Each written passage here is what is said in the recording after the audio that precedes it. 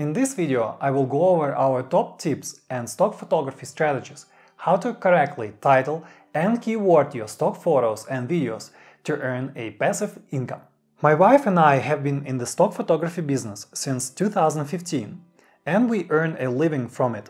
Early on, we realized that properly supplying keywords and titles for our microstock content is the most valuable part in the stock photography business. Although many stock photographers consider it the most mind-numbing and boring task ever, without the proper description and keywords, your content will not sell no matter how great it is. In this video, I use title and description interchangeably because typically there's only one available at major stock photo agencies. Some stock photo agencies have title and description separately, but there are very few, with Getty Images being one of them.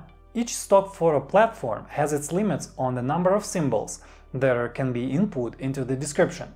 Typically, this ranges from 150 to 250 symbols, including white spaces. Keywords, or sometimes referred to as tags, are search terms that will also determine the discovery of your photos on search result pages. Typically, you are allowed to have up to 50 keywords for each stock image or video. Each photography keyword can be either one word or multiple words that will count as one keyword. The most important job for a stock photographer is to make sure that the stock photos and videos appear on the first 3 pages of search results. If content shows up later than first three pages of search results, the likelihood that a buyer will click and buy your stock photos agencies goes down exponentially. There are many factors that will influence the ranking of your photos and videos and how they will show up on the first or much later search results pages. All stock photo agencies will create a separate page for your image and make it discoverable by the keywords, title, location if allowed, categories, and even information from your model release. Later, your image will also rank based on how often it was shown to clients in search results, clicked on, and bought. While all these factors are very important for ranking of your stock photos and videos, the most important factors are keywords and title. I also speculate that stock photo agencies likely correlate your title with keywords, meaning that having the most relevant keywords and just generally words in both keywords and title is very important. So how do we keyword and title our content? We often ask this question, and the answer is we do it ourselves. We do not outsource this work to someone else because it comes with the risk of, well, first it's expensive, and it comes with the risk of you getting a bunch of generic keywords and title that will not likely reflect the uniqueness of your photo or video. So that's why we like to do it ourselves and take great care of doing this work. And we also recommend that you do it yourself too. Whenever we begin keywording and titling, we always keep in mind the 5 W's, which are: who or what is the subject in the photo or video? When was the content created? Where was it taken? What is happening in the photo or video? Why does it happen? This will guide you into finding the most appropriate keywords. We always start with Shutterstock's keyword tool. The way this tool works is that it allows you to input search terms and then select at least 3 similar images, illustrations, or videos. After making your selection, the tool will supply the most relevant and less relevant keywords that you can choose from for your image. After including the most relevant keywords from Shutterstock's keyword tool, we come up with other tags that could be relevant. We always target 50 keywords because that is typically the maximum number of keywords. Of course, if we have nothing relevant to add, we may have fewer than 50 keywords. We typically consider the following factors for additional keywords for a stock image or video. First is location and date. Unless it is a generic subject, we almost always include the location of our content, such as the country, state or region, city, and landmark name depicted in our content. It is important to be specific. Sometimes we include abbreviations of states, for example, FL for Florida. Quite often we research the location of a photo or video on Wikipedia to find additional keywords. If it is indoors, include the keywords indoors and interior. If the photo is taken outdoors, use keywords outside and outdoors. Also, under certain circumstances, specifying the year, month, or even date could be very important. For example, date of a particular march protest. Then people. If you have people present, include their age, gender, ethnicity, and how many of them there are. Also, if there is a certain mood or facial expression, include that too. For instance, happy, smiling, sad, depression. If there are no people present, include no people, nobody, or even empty if it is important for the content. Next is activity. If there is an activity happening, describe it in simple terms such as running, kayaking, skiing, or swimming. Then consider season and time of day. If you take a lot of landscape images and videos, adding a season to your keywords could be important. Also, is it sunrise or dawn? Is it morning, day, or night? Also, think about main objects in your content. Include keywords that describe the main objects depicted in your image or video. Is it a mountain or rolling hills landscape? Is it an animal or a plant? Besides generic keywords, be more specific and include keywords that are unique to your content. For instance, consider the names of mountains, names of landmark in English, or transliteration in English if the name is written in foreign language, and scientific names for plants and animals in Latin. Consider then concepts in your content. If your imagery is conceptual, add keywords that describe this concept, for instance, freedom, depression, disease, religion, politics. Color tones could be important too. If your image has certain colors that dominate and would be of interest to a buyer, consider including them. For instance, if you have a photo of a bedroom interior with beige colors of walls and bedding, include neutral, beige, and color as part of your keywords. Finally, is there a particular technical data associated with your image? This refers to what photographic technique you used when you took a particular shot. For instance, is it wide-angle view, close-up, or macro? Is it high-angle aerial view or ground level? It could also be a profile or side view, panorama or HDR shot. If you have blurry background, you can include bokeh, blur, or blurred background and defocused. Also, if you submit stock footage, there could be keywords specific to how you recorded this video. Among the keywords we regularly use are time-lapse or time-lapse, rec focus, shallow depth of field, point of view or POV, zoom in or zoom out, slow motion or slow-mo, vehicle shot, and handheld shot. There is one more tool that we recently started using, and it is Stock.io keyword search tool.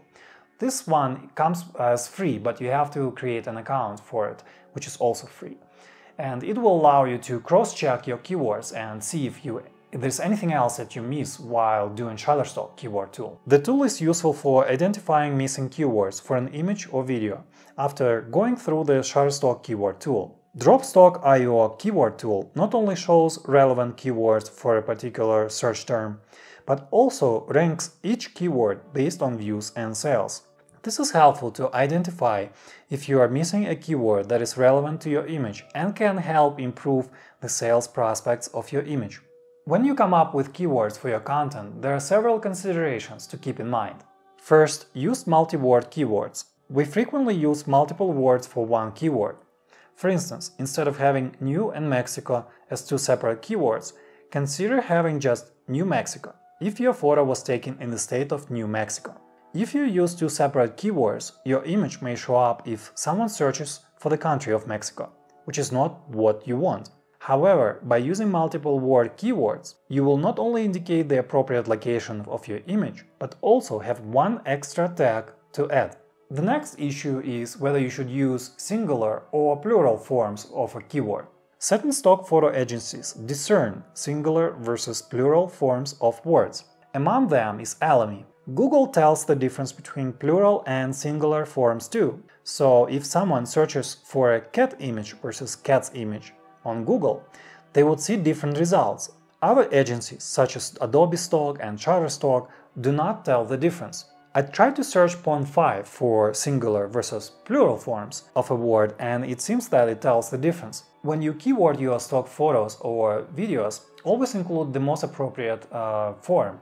So if you have one dog, include just dog, or if you have multiple dogs, include dogs. You can include also the form for a keyword that's perhaps not appropriate for your image. So if you have one dog, you can include dogs as well. However, be aware that it may come at the expense of poor rankings for your image later, if the stock photo agencies that can tell the difference between singular and plural will start down ranking your image because there are only one dog, but it shows up under the dogs search results and nobody clicks on it or buys it. It will start pushing this image or video later and later in the search results pages. The next consideration is which form for a verb to use. Well, many resources on internet advise you to indicate only infinitive form for a verb, such as run, eat, climb, or walk. I would disagree with that. There are many stock photo agencies that can actually tell the difference between, eat or eating, or run or running. Those are Alamy, and I also checked, seems like Pond5 also tells the difference. Moreover, Google can tell the difference as well. So if you're searching for dog walk versus dog walking, there will be different results that produce this search term query. So in our case, we decided to include both forms, meaning the infinitive form, which is eat, drink, run, walk, as well as present participle, or also called gerund form, which is running, walking, eating, and sleeping. And this will make sure that our results, our stock photos or videos will produce similar results and will show up under both run or running queries when the buyer searches for our image or video. Another thing to consider is to reuse your keywords and titles from the images that you already have. As we started building our portfolio, we noticed that certain new photos would have a common theme to our photos or videos that we already have.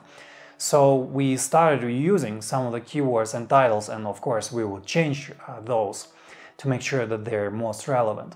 Some people use Adobe Lightroom presets for keywords, so they will create like a list of keywords, and then they can copy and paste those preset keywords to like a set, a batch of images, I guess maybe videos as well. We don't do that because we treat each stock photo or new stock video individually and work on it to make sure that it has the most relevant keywords, so we don't worry about the presets in our case. So there is a fast and easy way to find your images and copy-paste those keywords. If you submit your images to Alamy, you probably know that they accept almost all, if not all, the images you submit to them. This makes it easy to search for an image with specific tags in your entire portfolio through their Alamy Image Manager, and then copy and paste keywords from a similar piece of content. Because Alamy doesn't accept footage at this time, we use Pond5 instead to find similar videos by keywords and then copy-paste keywords from there. Also, if you submit your content to Getty Images, you probably know that you will have to disambiguate your keywords. To our knowledge, Getty Images is the only stock photo agency that requires this, and because they have their own predetermined keyword system. This means that you cannot just supply Getty with your keywords and move on. Instead, you have to go through and choose a more precise suggestion for a particular keyword from a list that they provide. Let's suppose you have the keyword aspen, referring to a tree common in Colorado. Getty will give you 10 suggestions to choose from, such as aspen Colorado, aspen tree, aspen leaf, among many others. Doing so, they force you to choose the exact term that you intended to. So if you meant aspen tree, you would choose that. In case you skip this step, the keyword will not be used. Typically, you have to do that for over half of all your keywords, more than 25, for each stock photo and video. I would say that this is the most annoying thing when it comes to submitting your content to Getty Images, because it takes a lot of our time. Another consideration is to put the most important keywords first. When you prepare a list of your keywords, make sure to put the most important keywords, at least 10 or 15, at the very beginning. This becomes important later when you submit your content. Adobe Stock uses a hierarchy of keywords, where tags that appear first are given priority in ranking on search results pages. Also, Alamy wants you to identify the so-called 10 super tags, which are keywords that will rank most during the search. Putting the most important keywords at the very beginning will make tagging these super tags an easy matter. The next thing to talk about is how to title your stock photos and videos. When we title our content, we typically keep the number of symbols under 150. After you finish keywording your content, it is much easier to write a title, since you already know what's important. The title should read as a regular sentence, describing exactly what's depicted using the 5 W's strategy I mentioned above. Make sure that each title starts with 7 to 10 of the most relevant keywords that you identified before. This is important because these first 7 or more words from your title become part of the URL or link for your stock photos or videos webpage and will be part of the ranking on Google. I want to emphasize the importance of title for search engines, because that's primarily how they discover your stock content. And why does it matter? Because these days people still search for stock images and perhaps video. And once they discover the content on a search engine, they will then go to Shutterstock or Adobe Stock and buy it there. And it's important because they will likely be one-time buyer as opposed to subscription-based customers. And one-time sales, they command bigger dollar amounts, and as a result of that, you will get a higher cut from that sale. Lastly, always check your title and keywords for any misspellings. Before you finalize your title and keywords, check that there are no misspellings. It happens to us all the time. There are numerous online free spell checkers that will flag misspellings. So now that I covered how to title and keyword stock photos or videos, let's go over one specific example of how we actually would do it. Consider this image of ice lake in Colorado that I would like to create title and keywords for. First, I go to my Shutterstock keyword tool and provide the search terms Ice Lake Colorado and select at least 3 images with the closest resemblance and hit the Add All button. Because I see that there are many other images that do not necessarily depict the ice lake I intended to, I narrow my search by adding the search word Silverton, since I know that this lake is located near the mining town of Silverton, Colorado. This produces the following search results. The next step for me is to go to Wikipedia or similar resources to check if there is any additional information and keywords I'm missing about Ice Lake. Because there was no Wikipedia page for this lake, I went to the US National Forest page and read it to see if I missed anything. For now, all the keywords I have are good enough. The next step is to go to Dropstock.io keyword research tool and input Ice Lake Colorado as a search term. I chose 37 keywords that potentially may be useful. Likely most of them are just duplicates of what I already have in Shutterstock's keyword tool. I copy and paste these 37 keywords into Shutterstock keyword tool and get 60 keywords. Note that going to Dropstock.io is not a necessary step, and we rarely go there unless the stock photo or video is a special one, and we think that researching keywords for it would be worth the time. After copying and pasting keywords from Dropstock.io, I have 60 keywords, so I need to go through and delete 10 keywords irrelevant for my image. This process involves some judgment, and I chose these 10 keywords to remove highlighted in bold red. The thought process here is to remove any duplicate or irrelevant keywords. In my case, I do not have cloud, river or tree in the image. Since I have both outdoors and outdoor, I delete outdoor. Also, I have rocky and Rocky Mountains. Therefore, I will remove Rocky Mountains. Also, I have a keyword San Juan, separate from the keywords national and forest, because there are 7 San Juan Mountains and San Juan National Forest. So, if someone searches for either of those or simply mountains, my photo should show up in the search results. Then cold, adventure, tourism, vacation and natural are 2 generic keywords and can be removed. At the end, I have 50 keywords. Next, I quickly rearrange the keywords with the most important ones at the forefront by retyping them into Shutterstock keyword tool, which puts these tags first without duplicating them. Also, I do a quick spell check and the final product looks like this. Next is title or description. I target 150 symbols. The title for this image is Ice Lake, Silverton, Colorado in San Juan National Forest with Rocky Mountains in summer and panorama view. Notice how I put the most important keywords at the beginning, and the total symbol count with spaces is 111. When you keyword and title your stock content, you can accomplish certain tasks in batches, such as spell checking. In conclusion, as you start keywording and titling your stock photos and videos, you may be slow at first, at least we were. But then with time, as with anything else, you will start getting the hang of it and improving your time that it takes for you to keyword those and title photos.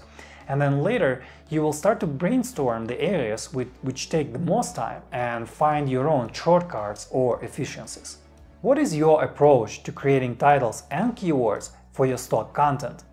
Please let us know in the comments section, as we are very eager to know what other fellow photographers do. Also, if you like this video, please give it a like and subscribe to our channel. In the future, we'll have more YouTube videos that will talk about all things related to stock photography and how to succeed in it.